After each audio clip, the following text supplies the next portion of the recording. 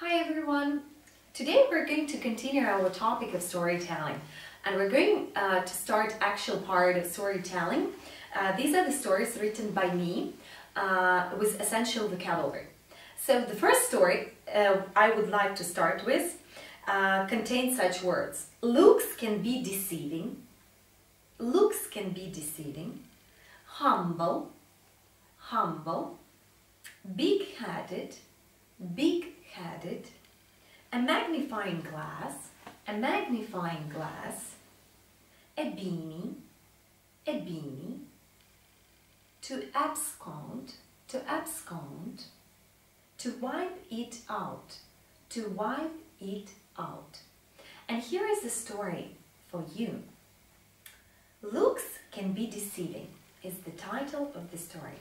Please try to think what this might mean and write the essay after this video.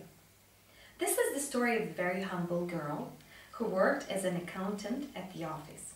Her boss was big-headed and always thought he was fantastic. One didn't need a magnifying glass to see that he was in love with her. The beanie he was wearing all the time was quite ridiculous, and it seemed as if he was hiding something under it. People who saw him without the beanie said that he was really big-headed.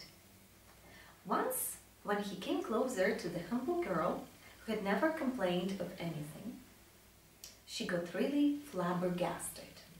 The following happened. She wiped the gun out of her purse and tried to abscond with his all money. But the boss, who was always wearing the beanie, wiped the gun out of his beanie and ordered the lady to freeze.